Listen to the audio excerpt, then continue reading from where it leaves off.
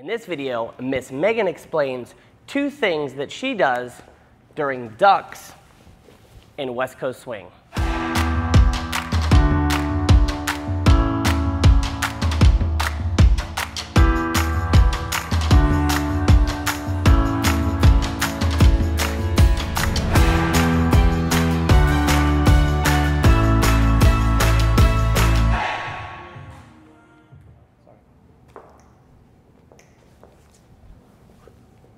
Hey guys, West Coast Swing Online, Miss Megan and Brian B here. I'm going to talk about 2 things that I think about during ducks. When the leader's leading you, they're going to be going to the music, which you're going to try to do, but sometimes you might go too fast, which might result in his elbow in your face, which is never good. All right, so you will need to be very aware of the speed that their lead is leading you through this turn. 1, 2, 3, and 4, 5, and 6. So they might decide to go slower, or they might decide to syncopate the turn and go faster, which you are going to need to pay attention to through your connection with them.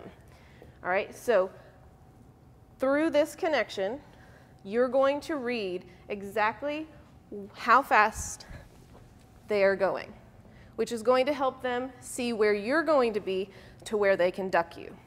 So 1, 2, 3, and 4, 5, and 6. All right, so for our second tip, we are going to talk about when to duck. All right, so a lot of people can totally turn with their heads down here. The majority of people cannot.